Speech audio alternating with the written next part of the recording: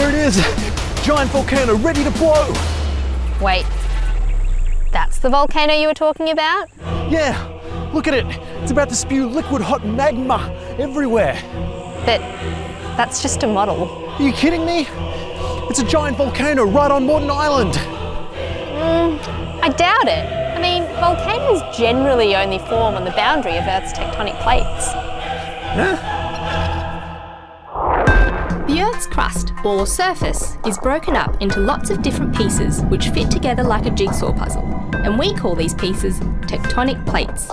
These plates float on a liquid surface called magma. Occasionally, they bump into or move away from other plates, and when this happens, you can end up with earthquakes. But if there's a volcano between the plates, you can end up with liquid magma bursting through the volcano opening and erupting lava onto the Earth's surface. Volcanoes kind of act like chimneys on the Earth's surface, And they release hot gases and liquids like magma. A lot of volcanoes don't erupt that regularly. Some stay dormant for hundreds or even thousands of years. Well, this one isn't dormant.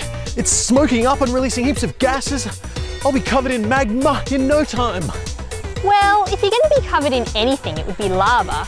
See, magma and lava are generally the same thing, molten hot rock, but we call it magma when it's in the Earth's surface and lava when it comes out the top. Yeah, well, whatever you call it, the lava is about to erupt now. I don't think so. Oh, like anyone can even tell when a mountain is going to explode. Well, there are actually people who study volcanoes. They're called volcanologists, and they might look at how the rocks are moving around the volcano, what kind of gases are being released out the top, even how animals are behaving around a volcano. And by looking at past eruption patterns, they can predict when a volcano might erupt. Well, that all sounds fascinating, but being in the way of an active volcano could be really harmful. So if you do find yourself near one, listen to the experts and health authorities and do what they say. You need to get out of there, like we should be doing right now.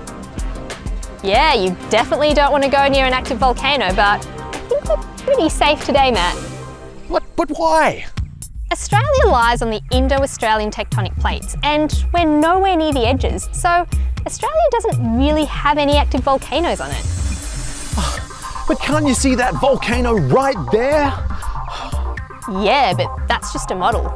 You made it out of paper mache and painted it. Yeah, can you just go along with it for the purposes of this episode? Okay. Well, what about the pyroclastic flow? The what? Pyroclastic flow is a current of hot gas and volcanic matter that gets thrown out of the volcano during an eruption. It can move at speeds of up to 700 kilometres per hour and reach temperatures of up to 1000 degrees Celsius. Pyroclastic Flows can be absolutely devastating in some explosive situations. Matt, what are you doing? I'm tying up my shoelaces. That pyroclastic flow sounds terrifying, and I gotta run out of here. What? This volcano is just filled with vinegar, and when we add bicarb soda to it, it makes a chemical reaction, so it looks like it's erupting. It's about to blow!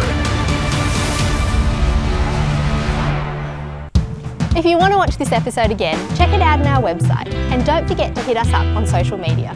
You can do all of this inside, in all sorts of weather, unless a lightning strike causes a blackout.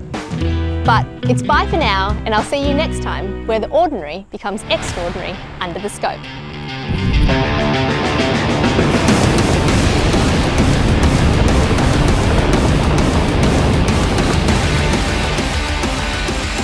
You survived?